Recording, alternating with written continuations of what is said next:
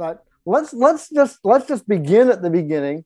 At a certain point, I'm going to open up a screen here, and so I can draw diagrams on it. And I think Awesome. that I think comes out in your recording as well, but I'll try and be vociferous in case it doesn't. So, you know, in the beginning, in the early days of, well, actually, let's begin with some very early terminology. So you're familiar with radio stations that are AM or FM, Yeah. right? Amplitude modulation and frequency modulation. So additionally, there's a way, and both of those are way. The modulation is a way of putting information into a signal, and you can amplitude modulate a carrier, you can frequency modulate a carrier. You also can do what another term be real familiar is pulse width modulation. And you can put information in a signal by sending a pulse and changing the width of that pulse. Behave as ones and zeros. And that's called PCM, pulse code modulation. That's where that name comes from. And what that means is that the different pulses, the different steps in that signal are ones and zeros representing a code. And then we have what's called linear PCM. All these, I'm sure the term linear PCM is very familiar to you, but what that means is that code linearly represents the signal. So it's basically a stair step of the span of the signal divided into quantized levels. And that's our familiar D to A, 16-bit PCM, 16-bit linear, 8-bit PCM, 8-bit linear. Now we get up to, these days, 24 and 32-bit linear coding. Okay?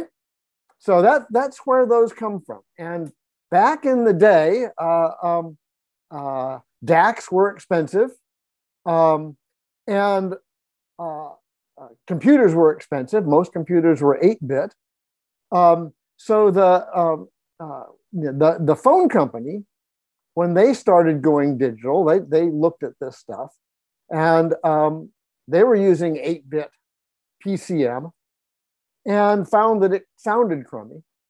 So they invented a concept which was called companding. And it was basically a floating point representation in the 8 bits. So if you think about 8-bit linear PCM, you've got the most significant bit. That's the big step. That's really, is it a plus or minus signal? And then you've got the next most significant bit, bit 6, if we're numbering them 7 through 0, is going to be halfway to full code on either the plus or minus side. Then we got the next one's half of that, and so on and so forth. So we got this binary tree. And so you end up with 256 equal size steps as to what the code represents.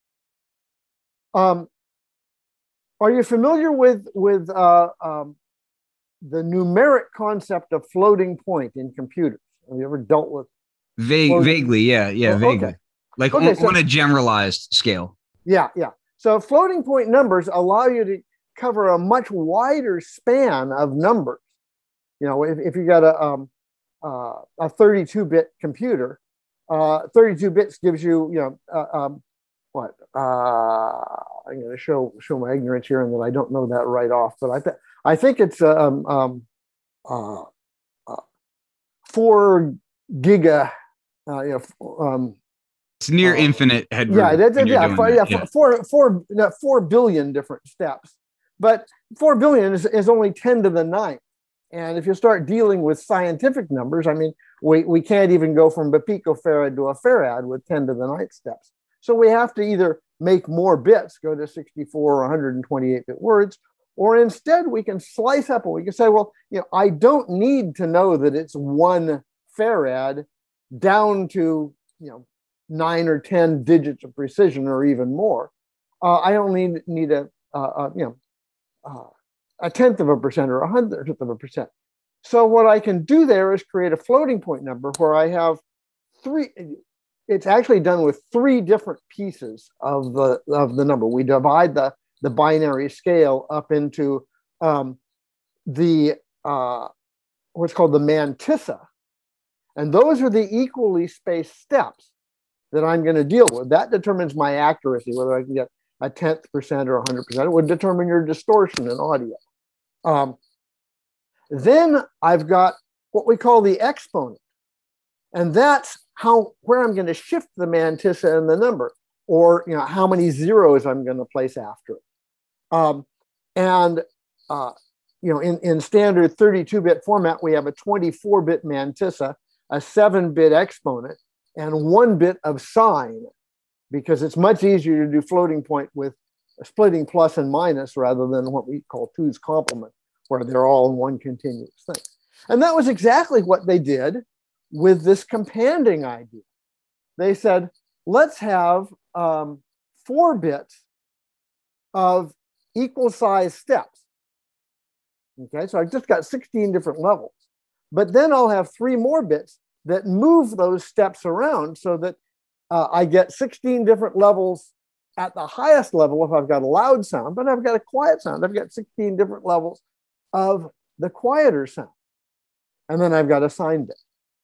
And there were 2 different standards that the telephone company created called mu law and A law that were just different ways of the way you treated things around zero, whether you had a positive 0, a negative 0, or the positive 0 was plus a half and the negative 0 was minus half, and then you had that little segment in between not have a funny step in the middle. So those were the 2 laws, and you could buy a D to A converter called a Companding. And it fit very nicely with the analog technology of the time. You made these even steps with 16 resistors that didn't have to have tremendously good tolerances. They were easier to make than an 8-bit linear DAC, where that MSB resistor had to be really, really accurate to get. And then they could use current switching to change the exponent, the gain on that.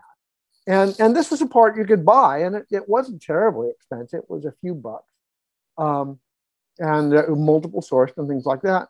And all of us in the business knew that were looking at digital audio, knew about companding. It was telephone quality, so it was kind of crappy. But the idea, which meant that you could get more dynamic range, sacrificing some fidelity, we understood was a good idea. That's sort of the state of the art back in 76, 77, somewhere around in there. And the first person that I know of that ever used a ComDAC in a popular music product was Roger Lynn, the LM1 drum machine. And Roger used ComDACs in that and 8-bit ROMs, and found that for drum sounds, it actually sounded pretty good. You could get away with using companding in that. I did the design review in the LM1 for Roger, and was impressed with how good it sounded, and it was simple. So that was the first use of companding, and we just stole the part that the telephone companies were using. And it's this very simple, you put a number in, and we just expand it to, if I pull up my, let's see if the whiteboard works here. Linear PCM, which was an evenly spaced staircase, to now something that's got little tiny steps around 0, and then bigger steps there, and then still bigger steps up here, so that if I put in a loud sine wave, I get big steps. If I put in a quiet sine wave, I get little steps. And overall, on the smaller noises, I get less distortion. I don't have crossover or quantization distortion on the small noises, and it works decently.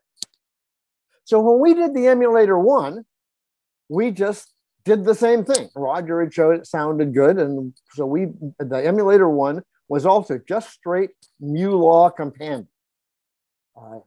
different size steps. And so that was the beginning of companding and the most straightforward one. And we just stole something from telephony, which will be a theme throughout what I tell you here. Okay, so now we move on. Oh, we also did the drumulator. And the drumulator, just like the LM1, was straight 8-bit companding, mu-law companding. And the way you do the A to D converter is you just put that D to A converter in a feedback loop, and it works just like a regular A to D converter. You use a companding D to A in your A to D, and everything works. So then we started researching into the emulator too, and we wanted to get better fidelity. And we're looking at different ways to do it. And it actually was a circuit I saw out of an MXR reverb that turned me on to this. And then Dana Massey, who I think you know, I don't know if you know Dana, but name pops up all over the place. He was my DSP guy. Said, oh yeah, that's called D-Star PCM.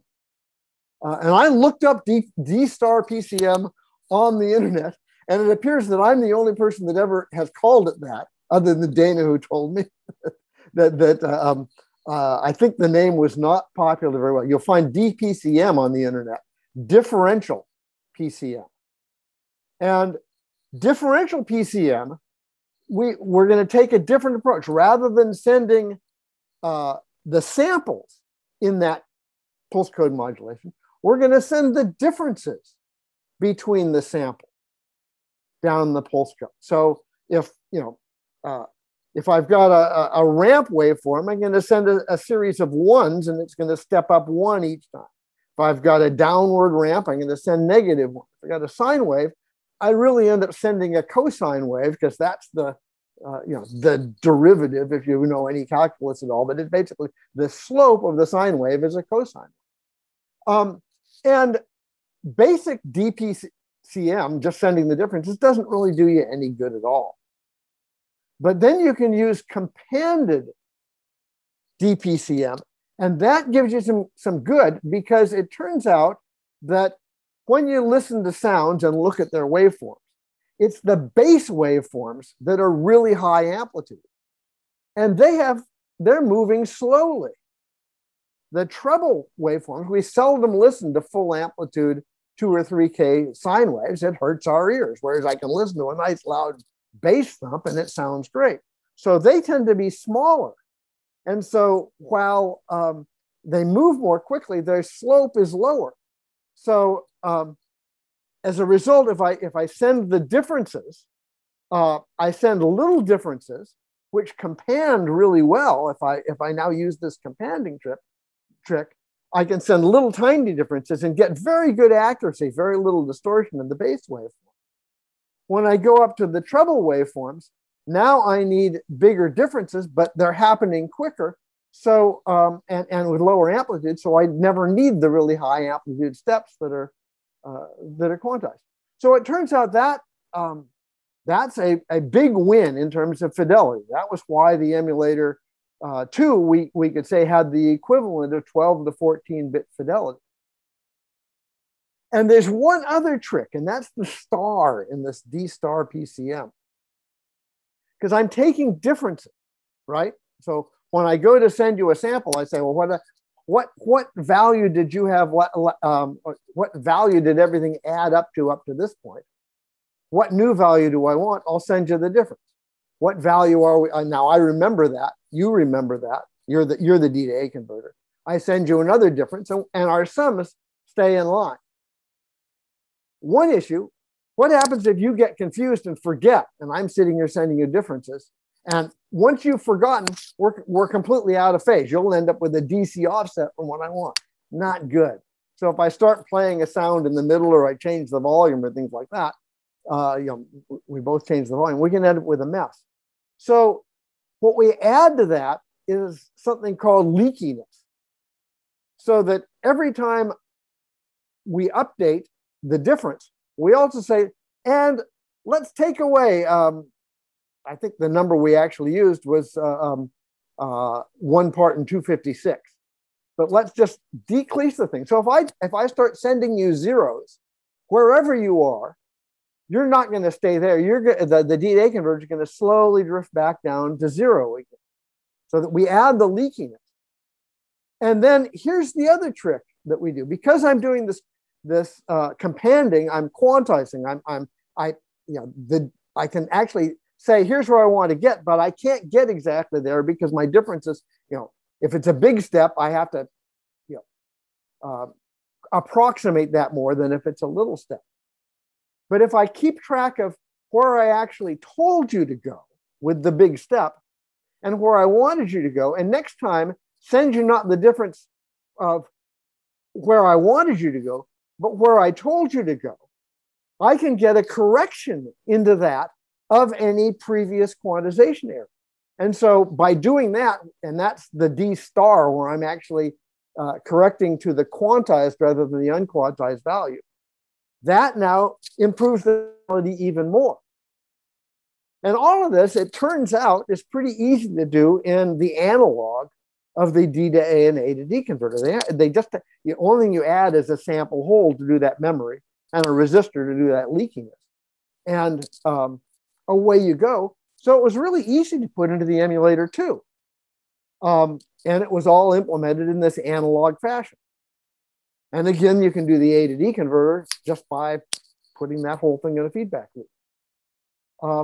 So you're saying that was all very easy to add in, but still left out of like when you would do the 1200.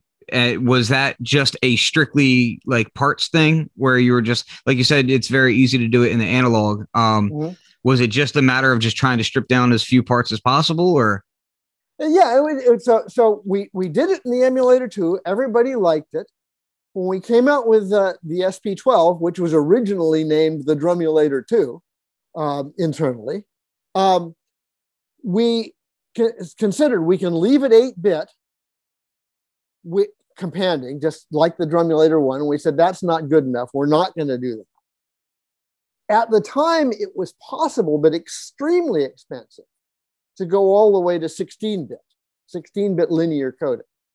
And we knew that Roger Lin was considering 16-bit coding for the Lin 9000, what would become the Lin 9000. We didn't know what it's called, but I've forgotten how we knew, but we maybe we just guessed that he was thinking of going to 16-bit, or maybe he left. And it's small industry circles too, so it's right, exactly. But we decided that way, that would just push the price of the thing well above $5,000, and that wasn't where we were going to go. Now, ultimately, the Lin 9000 came out at a pretty high price, and I think had the capability, if I remember correctly, of going to 16-bit. And then we had the idea of using the same coding as the emulator 2, and that was attractive. But at the same time, the price of 12-bit linear D to A converters dropped down enough, and that was pretty much the equivalent in optimum fidelity of the emulator 2, but because it had all those extra steps as well, it's actually a little better. I mean, the linear coding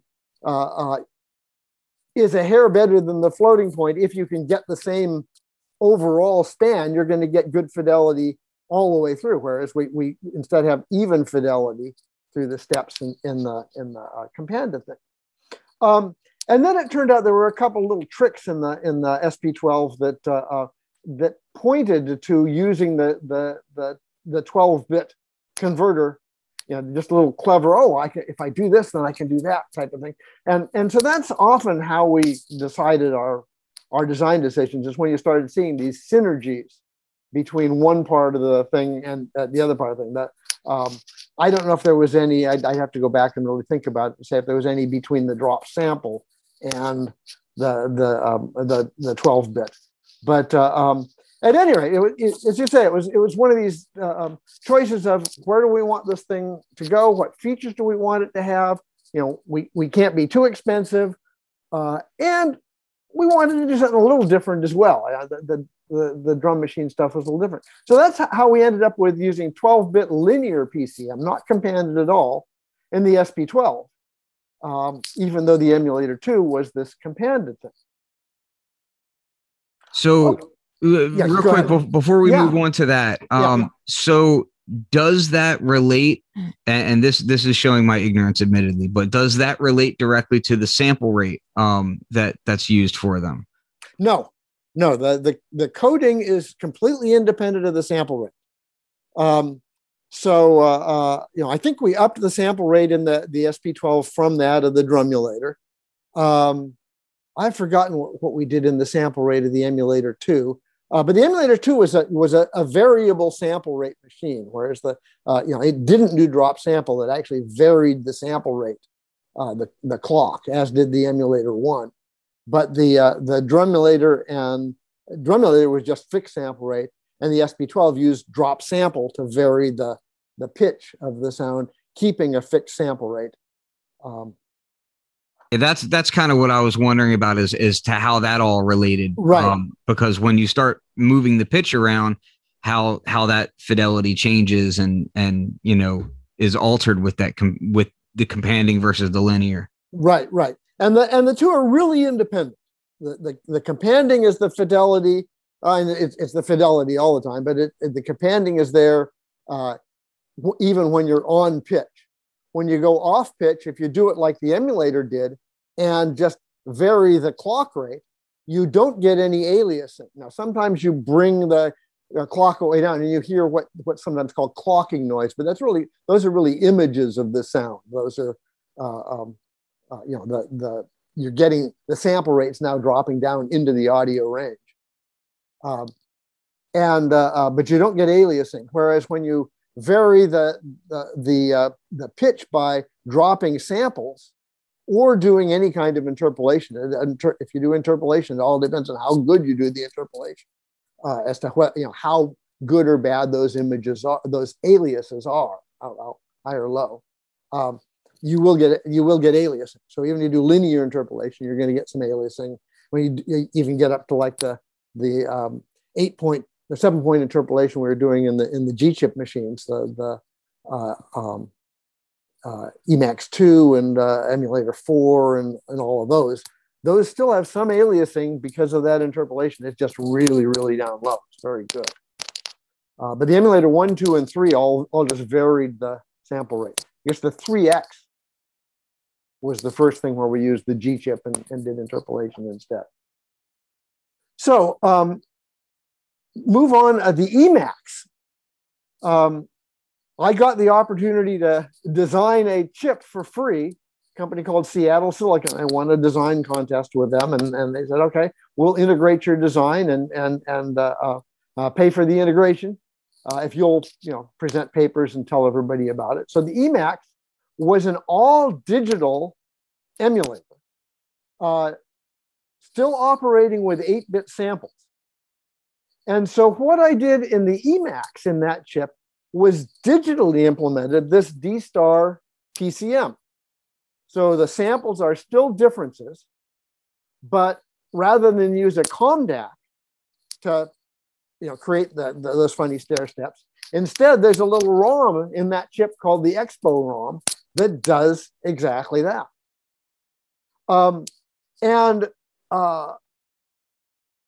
Again, there was synergy there because exponentials are the opposite of logarithms. And one of the things about logarithms that is their nice property is if you want to do a multiplication and you're storing information in their logarithmic form, you just add them together. So the volume control in the Emax is done while the signal is still in this differential exponential form, the COMDAC format. But now I can use that same ROM to do multiplication, i.e. amplitude modulation, the volume modulation of the sounds on the chip. So again, one of these synergistic things. But it's still, in the COMDAC, if you remember, we had a segmented floating point where we had 3 bits of mantissa, which were 8 evenly spaced steps. Then we'd step a bit in exponent, and then we had 8 more evenly spaced steps with a different spacing and so on. So you had this stair step, stair step, stair step, stair step as they got bigger. In the Emacs, instead, every step was different along a completely smooth curve there. So rather than being a segmented approximation of an exponential, it was a true exponential. And that's how I could get away with this volume control. But it still had the same property of companded D star PCM, lower quantization noise, and nice fidelity across the entire range, really good accuracy in the low frequency sounds. You get some gruzz in the higher frequency sounds, but they're lower amplitude, so it's okay. So it's got all those nice properties. So real quick, with that chip being basically done, what was like, how did it go about for purchasing? Like, to make your products, I assume you would then have to place an order through that same company that you won that, through. Was it very cost effective? Like, how did that work out? Oh, yeah, it was the chip itself. I think we ended up getting them for about $10, something like that, which was, given it was 16 channels and all of that, it was really a big cost savings. The main problem we had was the layout of the chip. Seattle Silicon made a mistake on it. This was a kludge at the last end. The router wouldn't quite route the chip. So this was in the early days of silicon compilers.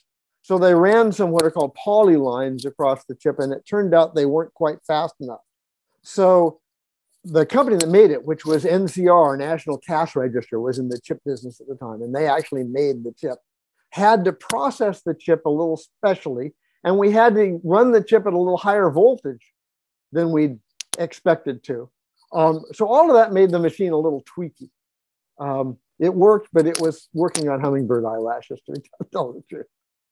Now, did that cause like failure rates in the units, or was it just a matter of like, oh, we just got to be very careful with the voltages that we're sending? Right, that's exactly right. You had to get tighter tolerance voltages, and then a lot of them are still running today. So no, it didn't really cause any failure rates. Mine still works perfect. So good, yeah. Though I do have a different disk drive in there. So. Yeah. Anyway, so that's the. As far as EMU went with companding, I think the last thing we did that had companding was the Emacs, and it had this continuous curve D star PCM, which is a differential companding system. The other two things I know about are the Kurzweil 250. The Kurzweil 250 was Kurzweil's instrument. I got to see my first one when Alan Howarth. Do you know who Alan Howarth is? I don't. He's a studio musician, pretty well known in the LA area. I'm sure he's retired now, but he did a lot of music for films and things like that. You probably can Google him. Really nice guy. And he was a long time EMU fan and friend. And he got one of the early Kurzweil 250s and phoned me up and said, Dave, I've got a Kurzweil 250. You want to come down and take it apart? I said, I can't resist an offer like that, Alan. So I actually packed up my Tektronix oscilloscope and hopped on an airplane, flew down to Alan's place and took apart his Kurzweil 250. I don't know if you remember, you were probably pretty young when the 250 came out, but the claim that Kurzweil was making was he was doing all this magic DSP, which none of the rest of us could really afford to do. That at that point you couldn't get a multiplier for a reasonable amount of money. They cost like $300, and you need a multiplier to really do digital signal processing. So we were all sort of faking it with these things, and so I opened up the Kurzweil 250 and looked at it, and it basically turned out they weren't using the companding thing that we did, but other than that, it basically was an emulator. Now they were shifting the pitch of the sound by changing the clock rates. We had tracking analog filters. They had tracking switch capacitor filters. But the basic block diagram was the same as an emulator too. And I told Alan this, and he said, "Oh, that can't possibly be true," and showed me this feature on the Kurzweil 250. And he'd play this little piano riff, and then he'd say, "Now switch this switch here," and he plays it again, and it sounds just slightly timbrally different. And then he switches it a little more, and he plays it again. Now it begins to sound more like a honky-tonk piano. And he says, "That's got to be Ray playing with the numbers here." So I sat down with it, and rather than playing piano riffs, because I'm musically incompetent, I put the switch in one position and play each note and listen really carefully. And I put it to another position and play each note, listen really carefully, and switch it again. And it turned out that all Kurzweil was doing, it was a multi-sampled piano, a different sample every few keys. When you flip the switch, it moved the multi-sample boundary one semitone. And so the note in between the samples went from being played on sample 1 to being played on sample 2, and sample 2 to sample 3, and so on. And that, when you play a little riff, you hear the one note in the riff has changed timbre, but the others haven't. So you hear just a little timbral shift as you play these things quickly. And that was all he was doing. It had nothing to do with any digital signal processing. So really that came down to just some clever sound design. Yeah, exactly. It was sound design and a cute little idea for this switch. So anyway, but one of the things I learned in taking apart that Kurzweil 250 is the way they were doing companding. They used 8-bit linear PCM, but they had a 10-bit wide ROM.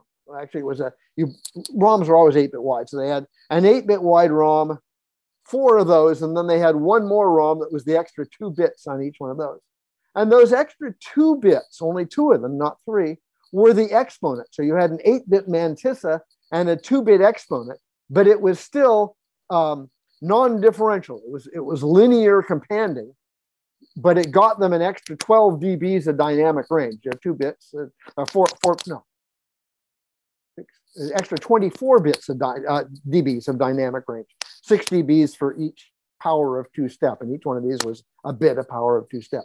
So it wasn't quite as wide a range. We were using 3 bits of mantissa in our original COM deck, but only 3 bits of exponent and 4 bits of mantissa. Now he was using 8 bits of mantissa and 2 bits of exponent. So he really got the extra 2 bits gave him 4 more places. So he was getting about 12-bit fidelity out of a 10-bit ROM and an 8-bit D to A converter with then some gain switching around that. It's almost like you guys had flipped opposite ideas of how to do it. Yeah, exactly. I mean, it was they were back with the emulator 1 of it being not differential companding. So he wasn't getting these improvements in quantization noise and low frequency fidelity that we were. But he was getting good enough fidelity that when people listened to it, that it was 12 bits. It sounded, for the time, this was 1984, 85 time frame. It sounded fine. People were happy with it. And then the other one that I know, but I did some form of companding, but I never figured out exactly what they were doing, was the Roland sound cam. And I'm pretty sure that had to be some kind of differential companding. But I played with it for a day or so. I took one apart and looked at it. And it was something pretty sophisticated. The guys at Roland are pretty smart. They, of all the competitors EMU had, I think EMU and Roland, I know the president of Roland once said to a guy he didn't know was a friend of mine on an airplane, he said, the big companies like, Moog and Kurzweil and so on, I never worry about what they do, but this little guy, EMU, they're the guy that really scares me. That's the kind of compliment you want to hear, exactly, kind of in the back room, Right. And I always said about Roland, I said, Yamaha, they're just a 600-pound gorilla. The same with Korg. But Roland, they're really clever. They've got some awfully sharp engineers and come up with really innovative stuff. So I never got to meet the president of the world. I thought it would have been fun, but I tend to be not out there the way Dave Smith is at all the conventions and so on. So I never made those connections. But I think that's why I always try to hunt you down. Yeah, yeah. Once you get me talking, you can't shut me up. But so anyway, so like I said, the Sound Canvas had some kind of sophisticated companding along the lines of what we were doing in the Emacs. But I don't know exactly what it was, and I'm not sure if anybody there's any knowledge about that in the public domain. But again, about that same time, a little before the Sound Canvas came out, Casio came out with the first 16-bit synth, and we followed that up with the emulated 3 was 16 bits. And then we started getting into getting really good 24-bit converters for audio. The This would have been like Proteus, right? Yeah. Well, Proteus was still using discrete 16-bit converters on the G chip, but we were using sigma delta converters for the sampling for that. And then I'm trying to think of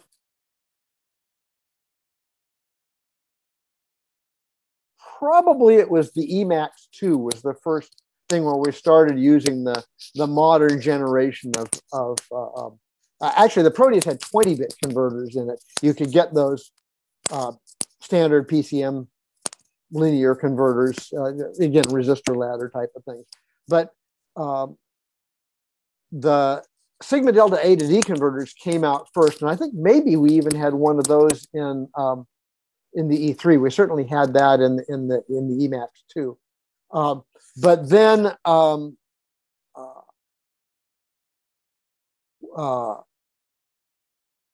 the sigma delta D to A converters came out, and that sort of knocked everything wide open. Plus, then we started using a lot of digital audio. That SPDIF and AES EBU became popular. People wanted their individual channel outs, and everything was going digital then, and that was all linear coding. Now today, you will find people that do their digital recording in 24-bit fixed point, 32-bit fixed point, and 32-bit floating point. And the floating point is, once again, 24 bits of mantissa. Actually, I think I misspoke. I think it's 23 bits of mantissa, 1 sine, and 8-bit of exponent in the standard 32-bit floating point format. I think they steal the bit for the sine from the mantissa, not from the exponent. But at any rate, you'll find people that do their recording in floating point, and people that do it in fixed point. But my friend Julius Smith, do you know Julius Smith? I think I've heard the name, but I don't think I've ever met him. Yeah. If you want to read stuff that is accurate but understandable about DSP, look up Julius Smith stuff. He's a professor at Stanford, but he has the knack of explaining things in such a clear way that you really get them across. Get in more deeply into his stuff, and you got to get into the heavy math. But he's a fabulous educator as well as being a brilliant guy. Anyway, Julius Smith pointed out that the ratio of the pressure, the amplitude of the pressure wave, of the molecular motion of air against your eardrum, that's the low end of sounds that we can conceivably hear, to that of a sonic boom, a shock wave in air, where the pressure wave is limited by the ability of air itself, is less than a factor of 2 to the 24. So 24-bit audio is sufficient to represent any sound we can hear, with the noise below the the quantization noise below the molecular motion of the air, and the loudest sound that you can hear being louder than the air will propagate. So 24-bit linear is adequate to represent audio, and there's no point in going any further. If you wanted to say, but I want to go further, the other thing is that the fidelity of floating point, because it's got a 24-bit mantissa, and remember, it's the mantissa, it's those equally shaped steps that determine the distortion. You get no lower distortion from 32-bit floating point than you do from 24-bit fixed point in your audio. So the exponent really isn't doing you much good at all. If you went to 32-bit fixed point, then you get the extra 8 bits improve your distortion. And since you can still cover that 24 bits dynamically. So floating point for representing an audio signal is really not a particularly good idea. You can do it, it'll work, you're not going to lose anything. But it's, you're not gaining. But the advantages of internal is where I think a lot of us are really using it. You caught me. That was exactly what I was going to say, is that when the signal represents a true sound wave in air, what I said is true.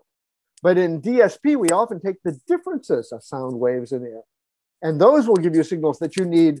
You even single precision floating point isn't good enough. You need a 56-bit mantissa simply to maintain those. And you even can find DSP algorithms for a double precision floating point isn't good enough to maintain audible lack of distortion. So yes, once you get into actually doing DSP, and that's one of the skills in designing DSP algorithms, is understanding, not only the math of the algorithm is correct, but the coding of each of the signals in there, is it numerically well behaved? You'll hear DSP people talk about your numerically well and ill-behaved algorithms and so on. And that's part of the art and science of DSP. So that's beautiful. Okay, well, there we go. I think I've dumped my brain into your lap. So yeah, like there's a lot to unpack on that one. But that's essentially the vast majority of what seems to have been missing when I've been looking up and trying to research this information. Like none of that was out there. Wow. So I mean, I tried looking all over the place to see if I could dig up any information, and especially for the layman, there was no real information on that. Well, if you write up anything and want to shoot it by me, I'm happy to spend a few minutes looking it over and making comments or corrections or things like that. So, feel free. Yeah, absolutely. Couple of quick questions. Sure. And let me wrap them up in my head real quick. So, let's talk about the most recent thing that you've done, right? So the most recent sampler would be your Eurorack one, right? The assimilator, yeah. So in that, you get to pick and choose everything that you want to do fidelity wise, because now like all this stuff is kind of laid at our feet. So, right. When you were doing this, I know that the early samplers, one of the key differences between your products and something like Ensoniq early products was that you kind of were tailoring the frequencies a little bit more for the musician. Did you kind of make the same kind of ideas for the Eurorack sampler and doing that sort of thing? Or is it more just like leave it open and make everything as high fidelity as possible, or what? So the core sample engine inside the assimilator takes advantage of what's called the Neon subprocessor of the ARM processor in there. And the Neon is, do you know the word, have you heard of SIMD in Yeah. Single instruction, multiple data. So the Neon processor is a SIMD core that's been optimized for, among other things, signal processing. And I was able to push that thing very much to its limit with a semi brute force algorithm. Brute force because the SIMD is so powerful. I just have a lot of brute force to put it for the sample interpolator. So it's got a really wide interpolator, and that's largely the trick of how it works. Now there are things that I'll keep proprietary as to how you manage to get that to work and work over both pitch shifting up and pitch shifting down. But basically, that thing in and of itself is just a very high fidelity, high ratio. You can go up five or six octaves and down 20 or 30 octaves if you want. The down is going easy, up is much harder to do. With excellent to very good fidelity under those circumstances. So that's the basic engine that runs the assimilator. Now, the other thing, and this is a completely different talk that we could have someday, and I've been giving that talk ever since I first understood it after Julia Smith wrote a paper and explained the basics of it to me. And I met a guy named Mark Dolson down at Caltech who also helped my understanding, along with, of course, Dana was really one of the key people behind that as well, Dana Massey. But what I realized is that the fidelity of any interpolator, or really any sampler, anything that's operating at a constant sample rate, can be defined completely by what's called its filter function.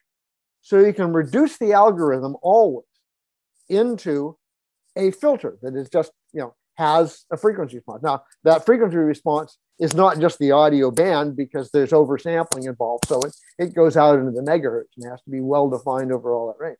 But once you've got that filter well-defined, you've got that resampling algorithm, the interpolation or drop sampling or whatever we want to do. If it changes pitch and keeps the same sample rate and isn't doing any time domain stuff, isn't trying to do temporal compensation and things like that.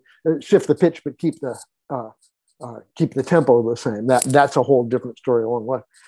That can be characterized by this filter. So what I take advantage of when I go to play with the fidelity in the assimilator is I just have a lot of control over that filter in this very sophisticated interpolator. So if I use a really good filter, I get the really good results. And if I degrade the filter, I can make it exactly like a drop sample filter, or exactly like a linear interpolator filter, or I can make it really horrible. If you want to turn the aliasing way up, I can make it way worse than any of those by just screwing up the filter something awful. And that's how it works.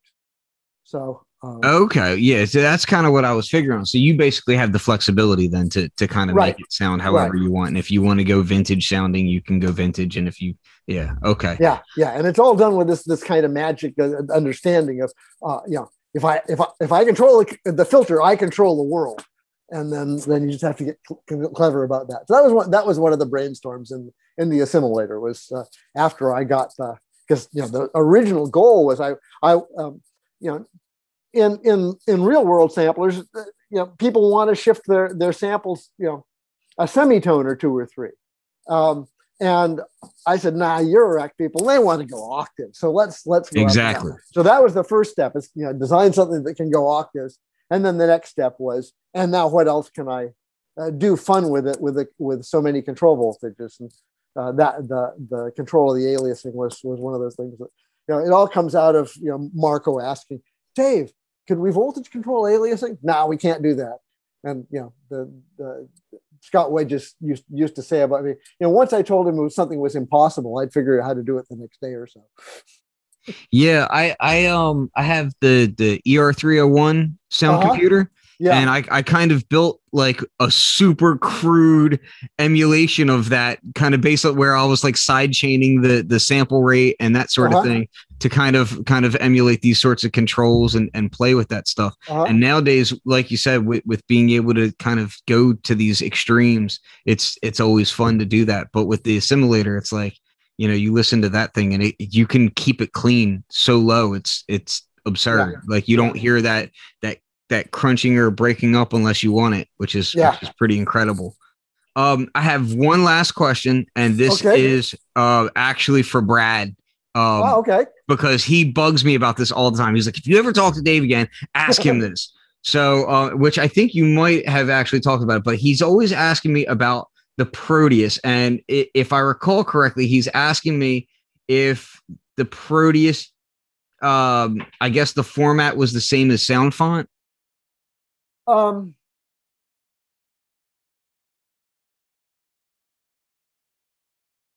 I think the answer is no. Okay. We did the Sound Font. We designed the G chip,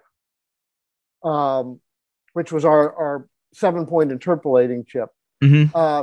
For the that was the engine in the Proteus and several of our other samples. But the first place it appeared was the Proteus, and that used 16-bit ROMs, but I think it had its own custom preset format that had nothing to do with sound fonts. Then we did that was the G chip 1.0. And then when the Proteus really took off, we realized that the chip wasn't optimal for that. So we did something called the G chip 1.5 that brought in a bunch of the external circuitry we had to put around the original G chip to make it work in that particular function on chip. But it was basically exactly the same mathematically as the G chip 1.0. And a lot of the later Proteus and Proteus clone projects used the G chip 1.5. And it was optimized for using ROM sounds, machines with ROM sound.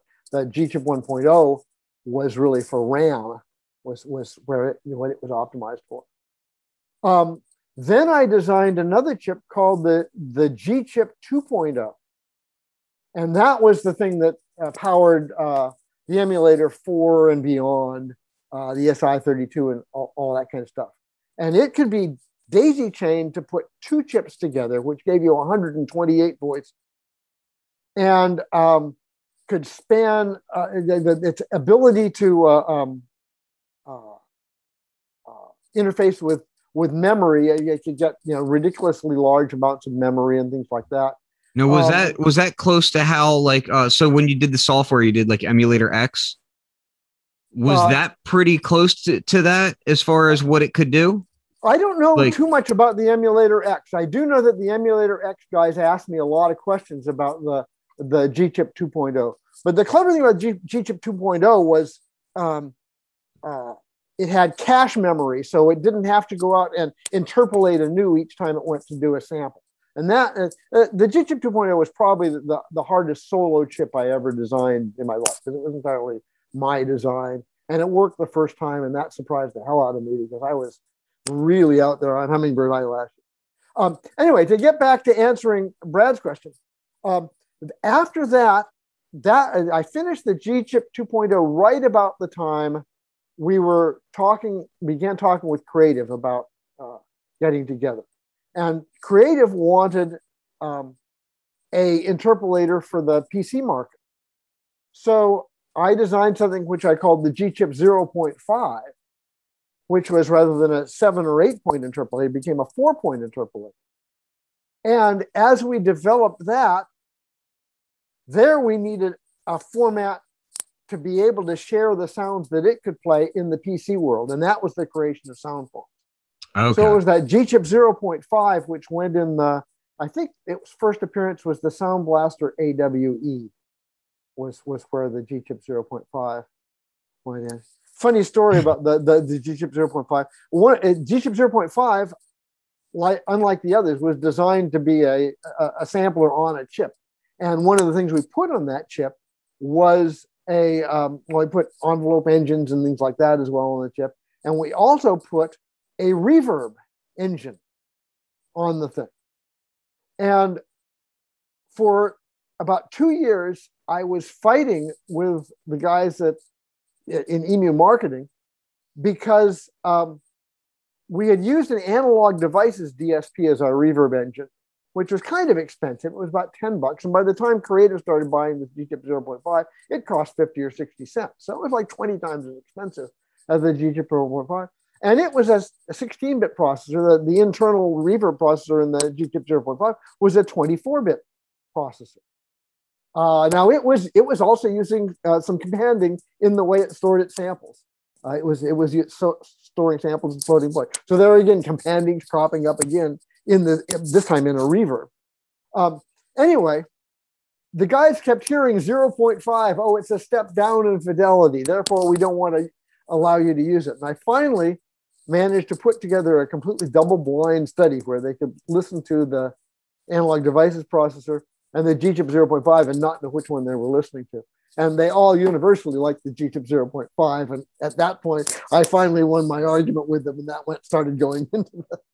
You got to listen with the ears and not with the marketing numbers. Right, exactly. Or not even the marketing number. Yeah, well, the 0.5 was a marketing number. So anyway, so the answer to Brad's question is no, sound fonts were not used in the Proteus. Our experience in the Proteus helped us design the sound font idea, but it was designed for, and I think only used in the creative line, the AWE samplers and maybe ones after that. Well, I think that answers that. Thank you so much. Well, send my best to Brad when you pass that along. Absolutely. And like I said, I know you're not going to be at KnobCon. I don't know if you'll be at NAMM this year or if we even have a NAMM this year. Whatever. Yeah, who knows? But yeah, I hope to see you sometime soon.